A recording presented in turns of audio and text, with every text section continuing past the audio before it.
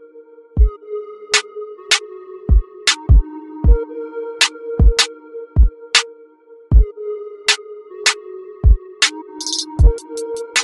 everyone, and welcome back to the Everything Canada Soccer podcast, episode number 20, where we're going to discuss Canada and their final two games in the World Cup. Sadly, we are out, of course, after the loss against Croatia. Very tough, which is partly the reason why we waited so long to make this video, just because it's a little bit of a soft spot, and obviously we're both very sad that Canada's out.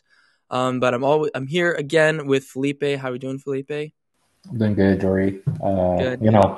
Just watch Brazil losing to Cameroon, so I'm also not happy about that. True. So, I guess there's that to be happy about. My own Germany did the best thing that they could and disappoint me like they always do. But you know what? It's a transitional period, so we don't have to get into that. Anyway, before we start, just want to thank our sponsor for our staff apparel, World of Soccer, for everything that we have. Stay tuned for anything else that might come out in the future. You never know. Anyway, let's get right into it. So, Croatia 4, Canada 1.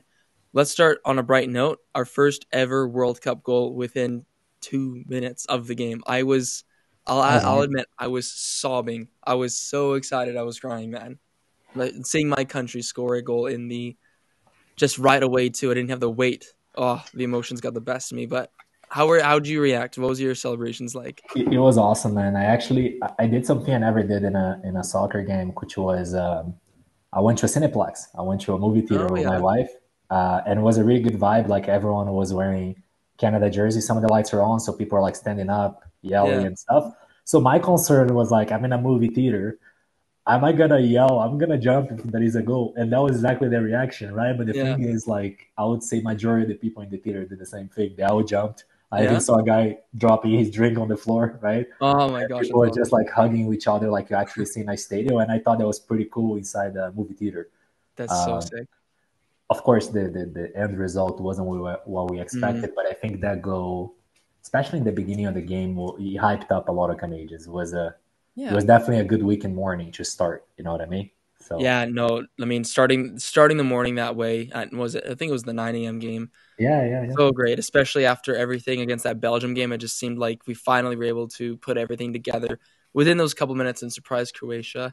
However, after the absolute elation, football does its thing and crushes you at the same time. So after about 15, 20 minutes of us, playing well on the counterattack, eventually our injured midfielders, Eustachio and Atiba Hutchinson, bless their hearts, were not fully fit for this game, which in hindsight, I think that we can look to John Herdman and ask why Kone didn't start. He played all right in Belgium, but more just about his legs, just to help cover the midfield, because as we saw against a proper footballing side like Croatia, we do struggle. And after that 20 minutes, they just pegged us back the entire game. Yeah, and I think that it was quite clear on the first match that Atiba wasn't 100% physically, like, let's say, fit.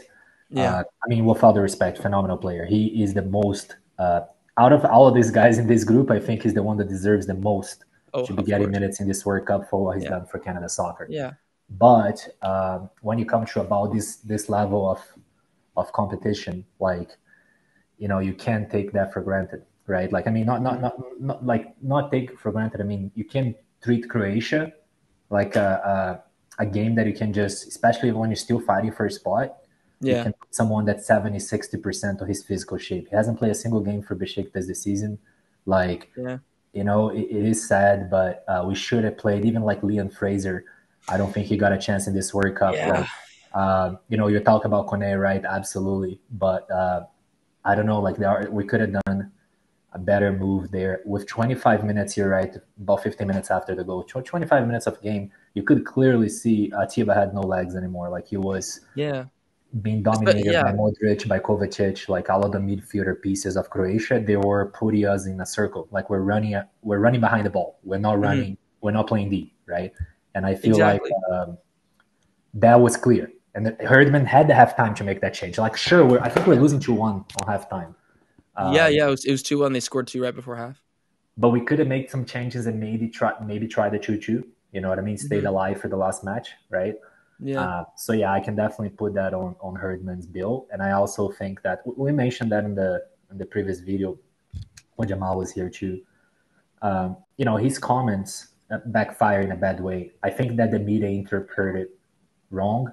I think he was Yeah. talking that he didn't expect people to see that. You know what I mean? He was talking that to his players. It's a Hmm. kind of like the change room talk Yeah. that as a coach that it happens, and is Hmm. that to fire up your players. I think the media took that and twisted. You know what I mean?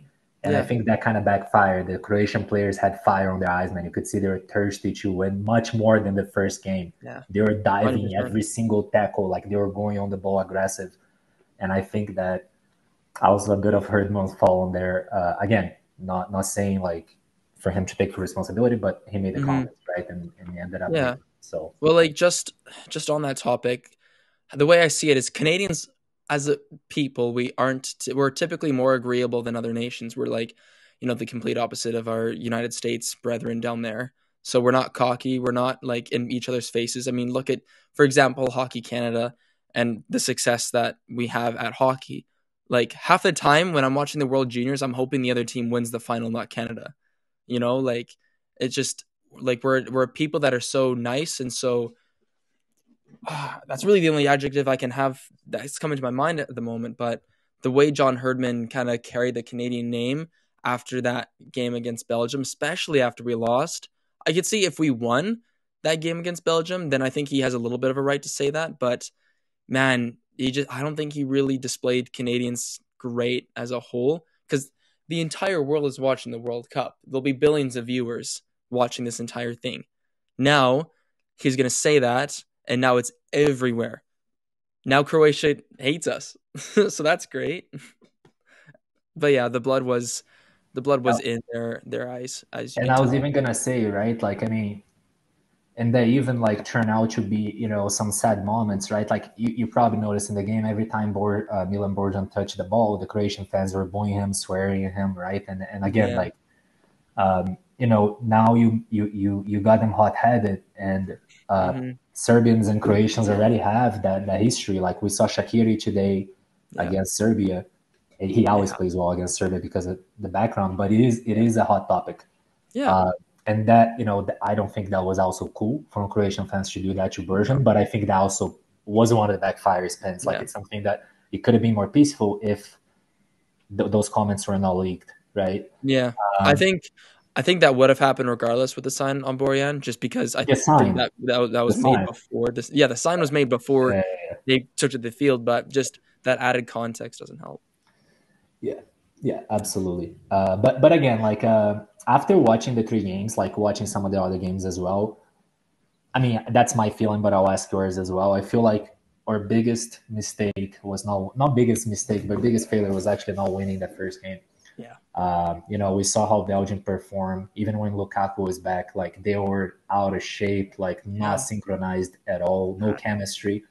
Um, so I feel like definitely not the team that was 2018. Sure, they didn't made it that like they made I think was semifinals or Semis, yeah. quarterfinals, semifinals, right? But at the same time, I think like we missed an opportunity, big opportunity there of winning actually that game, Hmm. right? So we can talk about penalties that maybe were not called our way, but in the end of the Yeah. day, it's being a strange World Cup on that. You Yeah. can't play against like you got to do your best, and even if you get the penalty not call, you still should win the game by 1 goal or 2 goals if you're doing your best. Yeah. So No, I completely agree, and that's easily able to segue into the third game when we came out really flat-footed. I mean, to be honest, I don't think Borjan playing that ball the way he did. I mean, you're taught, when you're younger, I was taught as a player, if in doubt, kick it out. And Borjan's experience, I don't understand why he didn't just smash the ball yeah, as hard as he could and as far away as he could. It was I don't know, it was uncharacteristic, and I think it look. unsettled us. Um, I think that if he was a younger goalie, he would have done that. Yeah, Borjan plays in probably one of the most stressful soccer environments you can have. Serbia, it yeah, can get hot. You know what I mean? Like he hmm, had to get penalties. Partizan against Red Star, like fans yeah, throwing things on his head. If you watch the goal that he scored last season, the fans like fireworks on the stadium. It's yeah, pressure, man. He's used to pressure. I think that was the problem. He thought that he was going to execute something right, and he was Hmm. calm and he wasn't anxious. I think if he was a bit anxious, he just close his eyes and kick the Yeah, ball yeah, in right. the further direction to do it. But he was so calm that he ended up Hmm. making the mistake. A bit selfish, in my opinion. Like I said, I think like also when you're at that age, you should have the judgment that it's a World Cup. I know we're out, but we're trying to win this game. 2 minutes in the game or 3 minutes in the game. Yeah. Yes, I thought that. Yeah, of course we can put it a goal on his bill. I don't think we should have put it a game on his bill. I think that we had No, not the opportunities game. to score. I think Herdman could have moved a bit faster on some changes. Yeah. And I think that second goal, it was kind of like we shook on the first goal, and the second goal we're sleeping defensively. Like Hmm. Jamal Mueller let it a bit of a space that he didn't do the whole World Cup, and then that led to that, right? Yeah. So I just want to point one thing out because a lot of people talk about Borjan, right? I Hmm. played as a goalie as a kid and growing up as a teenager. Steven Vittoria's pass was awful. You know what I mean? It's almost like it makes that judgment that he came to him. It's because he had a fraction of a second to decide. Yeah. If that pass was a bit more calm, or if he protected the ball a bit better, holding the defender and passed the ball to create more space for Milan Borjan, maybe he had more seconds to think about it and Yeah. taking a better decision. So I just want to point it out that the pass from the defender was also horrible. And it's a teamwork, right? Yeah. Pointing the fingers, it's easy, but again, I can definitely say that the CB failed as well. So Yeah, yeah, just on Victoria there, I'll make this comment. I think I don't want to be too harsh, but if Victoria is in our starting center backs for the next World Cup, we are in trouble. no, Just because, I mean, he's great in the air, don't get me wrong, and I think it would have been better if John Herman were to just keep us in a low block, just set us back, hit on the counter with our pace. However, for some reason, he didn't see that part. I think it would have benefited us a bit more just because Victoria is a bit taller and he can handle that stuff. But on the ball, and especially when there's a pace player, or even we had 2 goals in this World Cup against us that were just a long ball over the top. That's a bit embarrassing, especially when you are the kings of CONCACAF, so to speak. yeah, So anyway, I'll leave it there. Hopefully, our center backs in 4 years are a bit of an improvement. But I think we have some talent in Europe coming up. mhm, Some younger players that we might not know right now. Like I actually find out it today. You know that program from Edmonton that Alfonso Davis came from yeah, before hmm BNB Soccer or something like that. I forgot the BGB, name. yeah, EDB Soccer. good They academy. have 2 kids that came from their academy that are playing youth Turkish league, right? Premier League in Turkey. Really, pretty good. One, it's the team that Balotelli was playing last year, Mm. Kashimipur, and the other one, it's Sam Zakadoulis team. Kubi's, yeah. He's on trial this summer there, and Dang, this winter, sorry. it's good to see. And those are 18 years old kids. They can be eligible next World Cup. Hmm. We do have young talents that I truly feel that should be explored more, like Liam Fraser, I mean, Yeah, Kone, right? But I think that we're slowly trying. Like I'm seeing that through the United States, and I don't want to make the MLS sounds like a bad system for football. But hmm to that level of World Cup, they started lining up for the United States last game. Right now, this last game that they had, not a yeah, single player that plays in the MLS. Everyone in Europe. Zimmerman was the only one from MLS from the past couple of games. He started on the bench this last game. Who started yeah. is Carter Vickers that plays for Celtic in Celtic, Scotland. yeah, So I truly feel that I get it. Montreal FC has a great youth academy, but once we start exporting those players, we gotta we yeah, gotta give more chance to talents from Europe because they exactly. are playing at the highest level. They have the best physical and conditioning coaches. They have the best sports scientists behind them. So in terms of infrastructure, they're ahead. With all the respect Exactly. to MLS, so we gotta take advantage of that. And I Yeah, think everything that's you're saying is right. Vitória. It's in Portuguese league. I get it. It's not that good at this league, and he's also old. I think that's one of the reasons why he's so old. Yeah, of course. But for next World Cup, think about 2026. We gotta explore those young guys. Yeah, So right. Give it a chance, especially.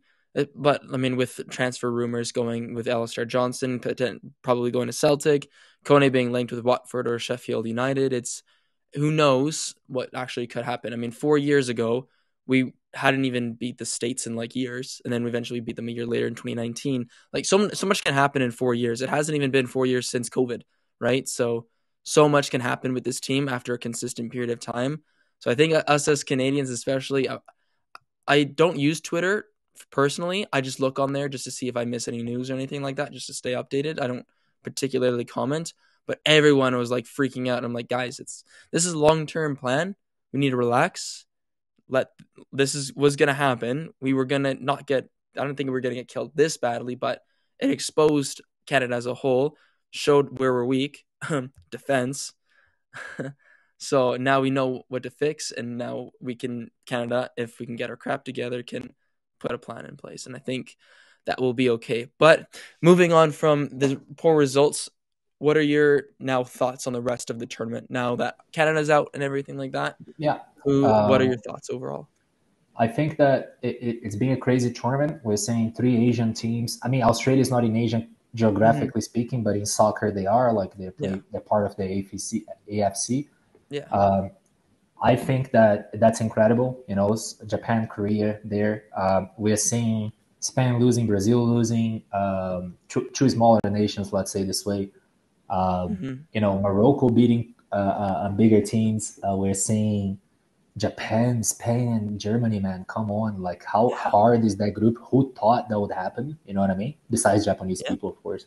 yeah. But it's crazy, man. This World Cup is being a remarkable one. I don't remember, like, of course, every World Cup you have a dark horse, you have a Yeah. team that frustrates people, right? A team Hmm. that does really well, that no one like expected. It might not be a dark horse, but it might be a giant like Argentina or Spain that Hmm. ends up Yeah. somewhere that you don't expect.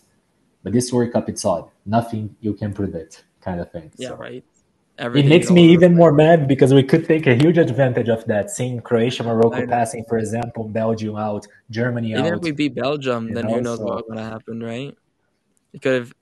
It's a lot of what ifs, but I'm proud for us to get a goal. I always said before the World Cup, I just want to see a score. Everything else is cherry on top, and we scored 2 goals. Which, by the yeah, way, fun fact: both goals, even though the second one was an own goal, is by Sam. Both Canadian goals were by players from Alberta. So our yeah, program, and half our players cool. are from Brampton, yet all of our goals came from Alberta. So there's A that fun cool, fact. interesting fact: the Morocco goalie, the Ladabo and Bono, Sevilla's goalie, he is born Yeah. in Montreal, so he is also No way. Canadian. Yeah, yeah, yeah, yeah. Wow. Look at what a talent we're missing. He's actually a really good goalie. He's Sevilla Yeah. goalie for the past 2 seasons in La Liga. I did Yeah. not know that. That's I was crazy. watching the game on Brazilian TV, and the Hmm. commentator in Portuguese said that. He's like, Really? the goalie is actually born in a French Canadian province, whatever. And he's Yeah. playing for Morocco, and I'm like, what? Like, what's going on? And then I Google, Who it's knows? true. He's Yeah. born there. But yeah, one more thing about Canada soccer, I was seeing something over the past couple of days. Like, I don't know if FIFA will actually change. I think we're automatically going to qualify for 2026 with Feel like it. US, Mexico, and us or Yeah. us in this case. So there is a high chance we're playing the next Copa America in Yeah. I've seen those. Yeah. 2024. Hmm. So we'll have the Nations League, the Gold Cup, and Copa America, which, in my opinion, it's much better than the Gold Cup in terms of Yeah. level of competition. Yeah. Yeah. So for Canada, I think will be a great trial. One of the main mistakes I think of Canada soccer through the past 2 or 3 years is not thinking they would go to the World Cup and not actually doing friendly matches with competitive teams. Because Hmm. Japan was a good friendly match. Now we know that because he is where Yeah. they are. But playing Bahrain, for example, we could take a better advantage. Uruguay was a good one, Oh. I think. Yeah. Well, like, just for example, just for to compare the quality of everything. I mean, Qatar made the semifinals of the Gold Cup, and Qatar and us both finished on 0 points. So that just kind of shows the Yeah, quality. I think I forgot as a about that. Yeah, Yeah, I think as a country, Canada has to.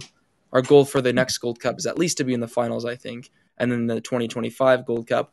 I think we should have a goal to win the entire thing in order to best prepare for the next World Cup. I think we have to get some sort of silverware with this team, or else I think it's a failure, especially in CONCACAF. We can beat the US and Mexico. Now we know we can easily compete with them, but now it's can we win something with this group? And I think that's the next hurdle for this, especially for this John Herdman team. He has a lot of time. I trust him. He's got us here. I think after the 2026 World Cup, he might move on.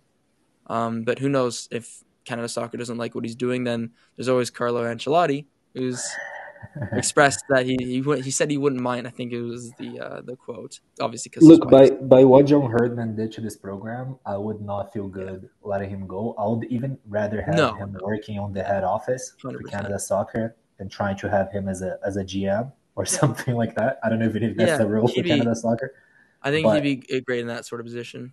because he worked with the women's team, he works with the men's team. He knows Yeah. like from A to Z how Canada soccer works. He saw, Yeah.